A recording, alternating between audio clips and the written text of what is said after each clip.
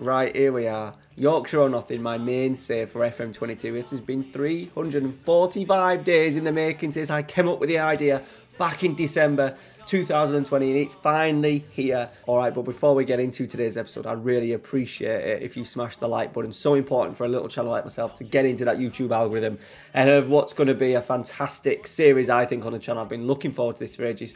Finally put it together. So in today's episode, we're going to look at the club, the squad that I've put together, the backroom staff that I've put together, the tactics that we're going to be looking at, and also we're going to just have a little look across the city of York at our main rivals and see what we're going to be coming up against this season in Yorkshire or nothing.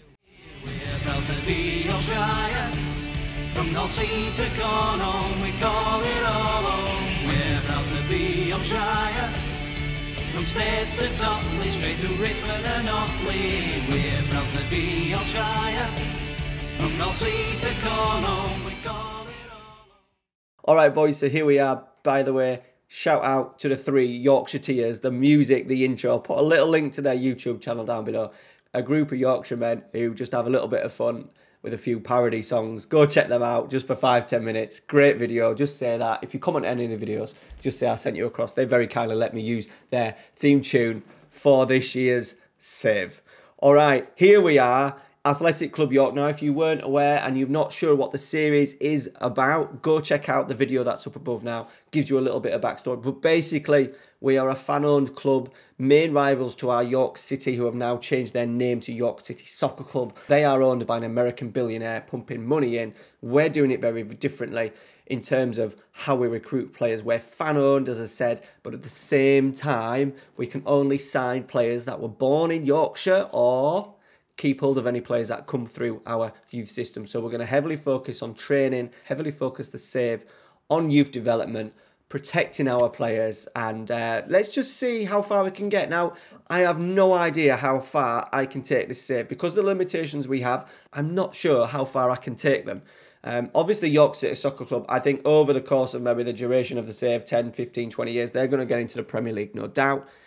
Where would you like to see us reach? What would you like to see us reach? Put it down in the comments. What's a realistic goal? It's all going to depend on, I think, over a period of time of what we can get in and what we can develop at the club. So improving the facilities is going to be absolutely key. So we are playing at Bootham Crescent. Here are the kits put together by John over at Monarch Kicks. Links down below if you ever want your own custom, real custom made kits. I've got the home and away shirt coming very, very soon.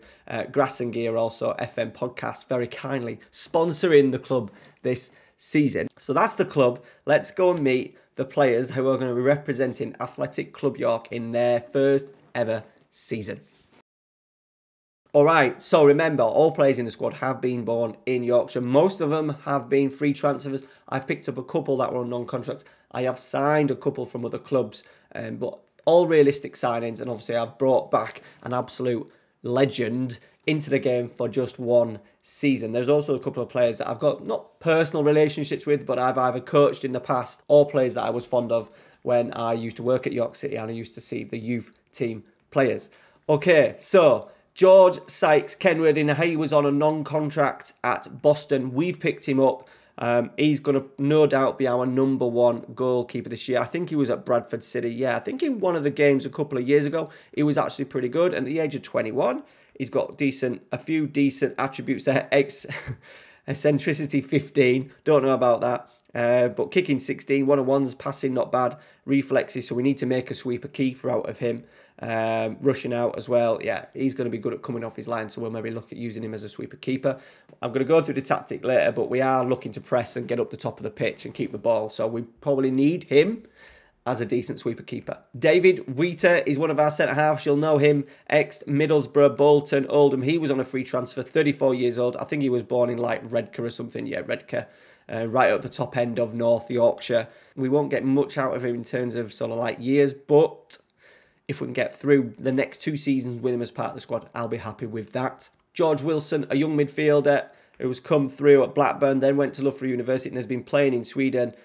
Born in Halifax, only 20 years old. He has the ability to potentially progress. Charlie Binns, not at the standard that we would expect for this level. He's only a 1-star, but basically Charlie was at York City as a child and as a youth team player there back in 2010, 2011 when I was there. Really technical, skillful player, only 5'4", but he was on the free transfer. I just wanted to make sure that we had enough players in the first team squad and in the under-23s. No doubt will only be with us probably for a year, but if he helps just supplement the squad for this season, I will be happy.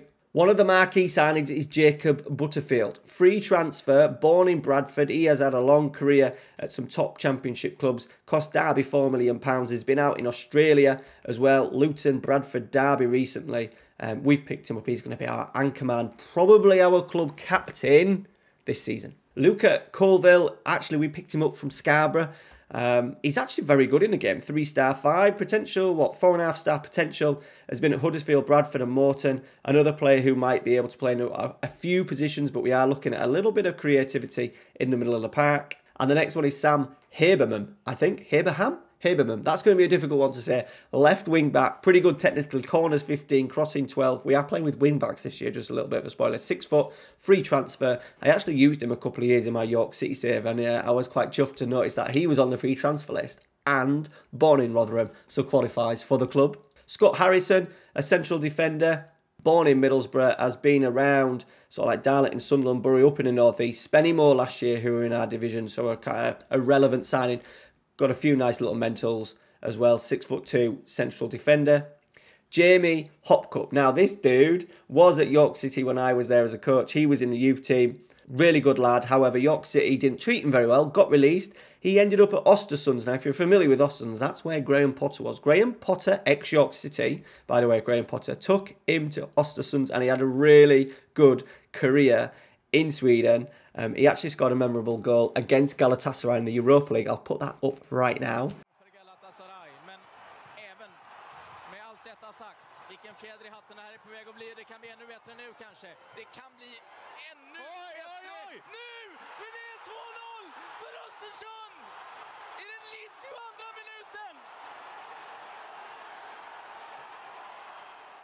At this point where he scored that goal, he was just coming back from injury.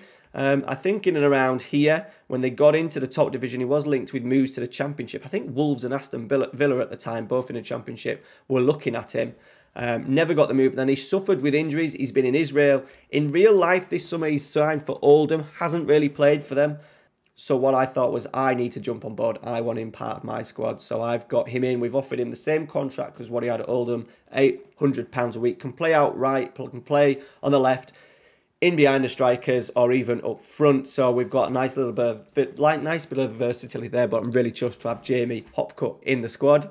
Kingsley James, born in Rotherham, has been around a bit, started at Sheffield United. Nice little player in terms of can do a little bit of everything for us. Nice squad player to have. Elliot Keeble, born in Halifax, has been around Leeds. Atletico Madrid signed him for $500,000. He's ended up at Hull and then Brighouse, and has been around, not played much, but a nice little. We're going to be playing with wing backs, so we needed a little bit of depth in there. So we've gone for Elliot Keeble. Harry Kendrick is our sub goalkeeper. Born in Penistone, I think. No, born in Barnsley. So we've got 2 goalkeepers, 2 young goalkeepers that are actually both pretty good. Terry Kennedy. Now, you won't be familiar with him, but if you are watching this in and around when I've released this video, this is the dude, if you check out Lad Bible, this dude was the guy who was ringing up the National Lottery. He has just won £1 million on the lottery. And it turns out I was watching a video and then saw a news clip of saying ex-footballer Terry Kennedy. And I was thinking, I've got him in my team. So he's a millionaire, but he's come to play for us, which is nice of him. In real life, he's actually had to retire because of injury. He hasn't played for a couple of years, but to be fair, he's got some nice little attributes. Heading, marking, tackling pretty good. Determination 18. We just need a little bit of strength in depth. 3-star, 2-star now, potential 3-star. It'd be a nice little backup for us. Matthew Kilgallen, ex-Leeds United, Sheffield United. He's been around. Was he at Leeds? Yeah, Leeds as a kid. West Ham loan, Sheffield United, Middlesbrough, Blackburn. He's been everywhere. 37 years old, born in York. He will probably just give us a season at the most. Alex Kawamia, son of Chris Kawamia, born in Huddersfield. Has a few nice little attributes. I just wanted someone with a little bit of pace. And acceleration 15, pace 15. Remember, we are playing lower league level, so having a little bit of pace in your side is important. I'm not sure how much he's actually going to play. He's been a bit of a journeyman. He started at Rotherham, Chelsea, Loan spells all over the place. Has been out in Turkey. Was at King's Lynn last year. Only scored 2 goals in 24 games. So not a great turnout for him. But it's a squad player, £400 a week. He may be one that might end up getting released at the end of the season. But nice to have a little bit of pace in the squad. And the next one is Gabby McGill. He is son of Jason McGill. Now, Jason McGill is the current owner of York City in real life. Used to coach this lad as a child, as when he was like 8 and 9. Next one is Gabby McGill. Now, if you might not be familiar, York City fans will be. He is the son of the current owner of York City in real life, Jason McGill. Here is Gabby. He started actually with me as a 9-year-old. He played his first 2 or 3 seasons with me at Pickering Town when I was coaching his team. He then moved on to the York City Academy, got a nice £100,000 move to Middlesbrough. Since then, he's moved on to Dunfermline, a couple of spells at Edinburgh and York. He only played 1 game for York City. Currently in real life, he's at Airdrie, but because I know him, born in York, I wanted him to bring him back to the city, so I've got him in at the club. Ruben Noble Lazarus is a player who has been at Barnsley, Scunthorpe, not really settled anywhere. Little bit of a backup, to be fair, £400 a week. It's good. He can play in a lot of different areas, so if we need to change it up, and shout out to Callum Hayes, one of my Patreons and scout on the series. Thank you for bringing him to my attention. The next one is Cammy Palmer. Now, an interesting one. Just to be perfectly clear, I've changed his place of birth. So in the game, it didn't have him as born in York. I've done a little bit of digging, and he was actually born in York. So he's born in York. He then moved with his family to Canada. He was spotted by Glasgow Rangers while in Canada. Ended up at Rangers. In real life, I think he just signed for Linfield. However, I've snapped him up. I just wanted to bring a player in that could come with us on a little bit of a journey over the couple of seasons. He's only 21. Maybe he has the potential to really kick on into be sort of like a League One, potentially even maybe a bottom-end championship player. I wanted someone who had just a little bit of potential to progress with us, and I think Cammy is that. Here he is, Big John. I've bought him back for 1 year, but obviously born in Barnsley. I have tried to change it. I've literally put him back into the game just for 1 season. We needed a target man. I thought, I need to get John in just for a season. I've actually tried to alter the pace and stamina to 3 and 4, but for some reason, every time I do it in the editor, it keeps popping up as 6. So we're going to have to go with it. But he's going to give us a season, no more than a season. But yeah, Big John, the beast. Hopefully he can nod in a few goals for us this season. Callum Rozonka is an Englishman born. Is he born in York? No, he's born in Leeds. Came through the youth system at York. Another player that didn't quite get their chance at the club. Over the years, York City have released a number of players that have gone on to better things, and I think Callum is another one. In real life, he's just been released. He was out in Poland for a little bit. But to be fair, he's a nice little player. He's only 24. We've got him on a pretty cheap deal. We'll see how he progresses.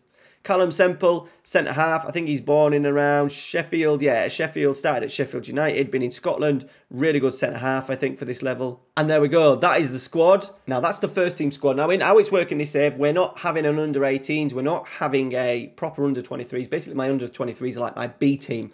We're going to be playing friendlies like Brentford do. We've scrapped our generic youth system in terms of under-18s and under-23s playing the leagues. I want these to run a little bit like Brentford. We're going to bring players in of all sorts of different ages, give them sort of like trials, put them in the under-23s and playing friendlies. In here, we've got a couple of other players. Nathan Dyer, a lad who lives in Malton, where I'm from, came through this youth system at Leeds. He started at Leeds, got released by Leeds, I think about 16. Since then, has played at York for a couple of years. And in real life, I think he's now at Whitby, but I've brought him into the squad. Aaron Pilkington, an 18. He's got a weird picture, a really scary picture, but only 18 years old. Right back, 2-star, potential 3.5-star. Look, he's on 350 quid a week. I thought there was just I just thought it was just a chance that he might be half decent. He's been at Leeds, released at the end of last season with Leeds. We've picked him up. Charlie Jebson King, ex-York City left wing-back. We just wanted a little bit of a cover in a few areas and a few players to play in the B team. And then Darnell Mintus, another player, pace 13, finishing 13, heading 13, 5'10".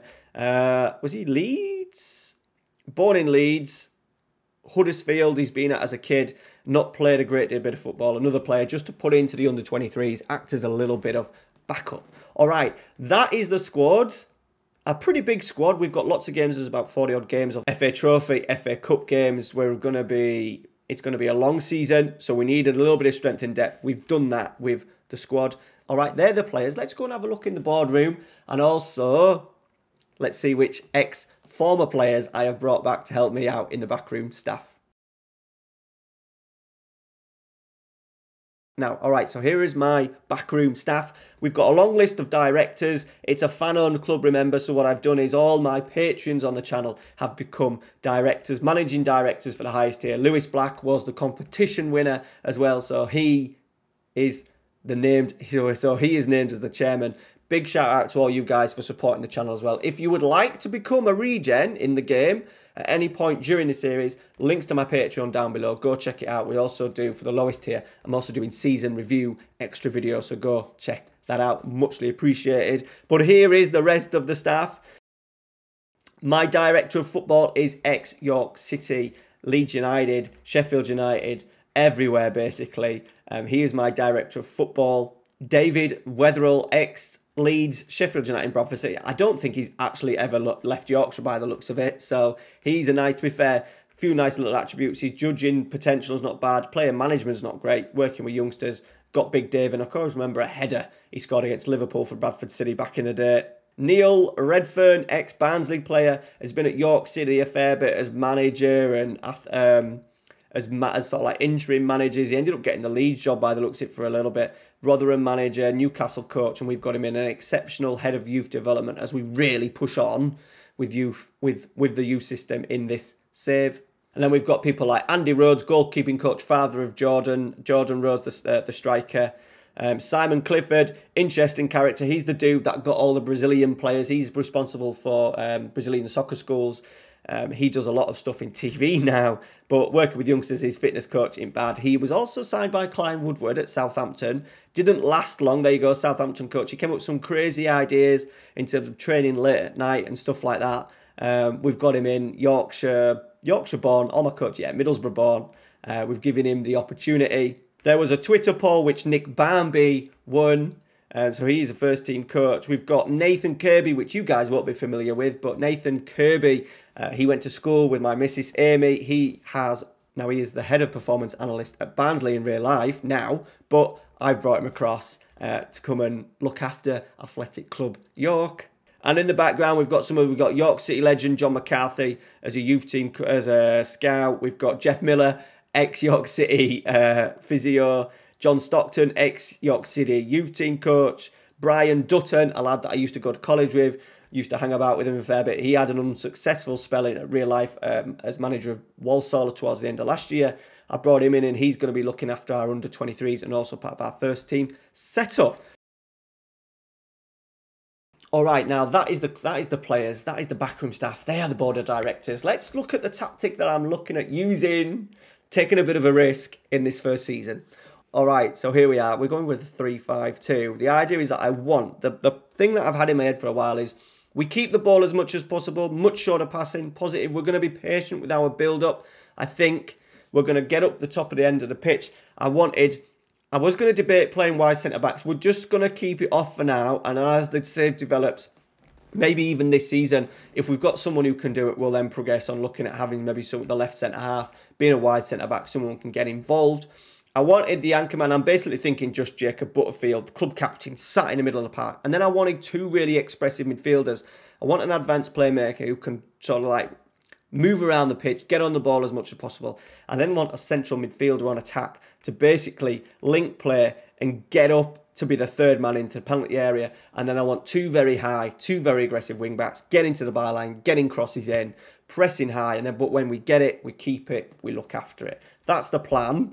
Whether it comes off or not, I don't know. I just didn't want to go down the 4-4-2, a winger on the left, a winger on the right, a box to box, and a ball and a ball winning midfielder. I didn't want to do that. I've had this idea in my head. You know, if you've watched the channel, I love a three at the back. Let me know what you think to the tactic down below. We've got a little tactic working in the background as well, just as a summit, just to freshen it up. We have got a fair few wide players in the squad, so we've got that in as well to use that if we need to.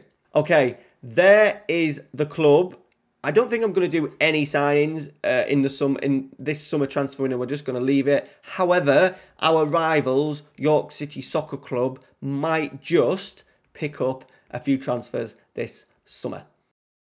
All right, so here is York City Soccer Club. Big shout out to the Fm kit man who has provided me with two kits for York City Soccer Club. We've gone with the Y. Now, this was a kit very similar to one that they actually used when John Batchelor took over the club in 2000. I think 2002, 2000, somewhere around there anyway. Yeah, we've gone for that. And then because of the motor racing theme, we've gone with an horrendous away kit. So thank you to the FM Kit Man. Go check out his Twitter. If you want some kits for your save, go check him out. The club badge, York City, that's the original badge that was designed by John Batchelor as well. So everything has got a little bit of truth to it. The club itself is, I've given them £100 million. They've got £100 million in the bank. Plenty of money to spend. Noticeable signings. I've given them Drac Rodwell, Josie Altador, with that American theme. Can remember the owner is an American billionaire. Freddie Adu, he's past his best, bless him. He's not going to be much good at all. I don't think he's going to feature for them at all. He will soon be out. Niall Ranger, just to cause a few problems within the squad. They've also got legends like Clayton Donaldson. I would love to have Clayton for a year. Born in Bradford, so you never know. Eric Lehigh as well, ex-American international 16 caps. I think he was around Aston Villa. Yeah, Aston Villa, Nottingham Forest, Leeds. So he's been around a bit, decent player for them to have at that level. And then, of course, they've got a whole host of Americans in the backroom staff. I've proper gone for it. They've got Landon Donovan as manager, obviously USA legend. We've then gone for Ben Olsen, who was a player that I remember playing for DC United back in the day. Assistant manager. Brad Friedel, coach. John Max Moore, who had a spell with Everton in the early 2000s. John Batchelor, chairperson. And then director of football, we've gone for Brian McBride. All right, so that is us. That is them, the other side of the city. We play each other. I hadn't actually seen when we first play each other. I've just put a load of friendlies in. I think friendlies for me this summer are going to be absolutely key to get that system going. Where do we play York? Oh, weirdly two times in, what, the space of 2 weeks. So that might have to be just the one episode, the York versus York episode. Really weird. Now, the board, there's a little bit of pressure on. Obviously, we're expecting York City to just run away with it this year. But there's a little bit of pressure on us in terms of what the board want. Play attacking football, I've put that in. Develop play using the club youth system. Work within the budget is kind of, they want us to reach the playoffs. Now, there's top 7 for the playoffs. I think we can do that. I think we've got the squad to do that. It's just whether my tactic that I've got in here replicates into what the FM match engine gives it. So fingers crossed it all works out. FA Cup as well, get to the first round. I think we've got to get 2 rounds of qualifying. I think we'll be okay with that. Towards the end of this current season, towards the next season, work towards gaining promotion. 2 years' time, get promoted to the Vanarama National. And then weirdly, at the end of 24-25, we're only allowed a season in the National because they want us to try and gain automatic promotion to League 2. So, yeah, we'll see. Importance, it just says 1. So we've got time, hopefully, for things to change. But there's a little bit of pressure on from day one. I was trying to hope that we just have it's our first ever season. Let's just take it nice and steady. But that's not going to be the case. However, the squad I've put together, I think we can do some good stuff. This season. All right, guys, that is it for today. Thank you very much for watching. So next episode, Tuesday night, 9 p.m, we'll have the opening game of the season. We'll do 2 games. We'll do Guiseley and Darlington to start off the save. 2 live comms. Here we go. There you go. There's the league. Top 7. Also, what's the season preview? Where second favourites look behind York. York are 91-1 on, which is crazy. So the pressure is on a little bit. As I said at the start of the video as well, guys, let me know where you think we can get with this save. And at the same time, which of those players do you think is going to be our star performer this season? All right, guys, thank you very much for watching. I'll see you on Tuesday night, 9 p.m, opening start to the season. I'm a little bit nervous about this. I don't want it to go horribly wrong in season 1. So stay with me. I need you guys down in the comments, making sure I keep this job for as long as possible. All right, guys, take care. Thanks for watching. See you later.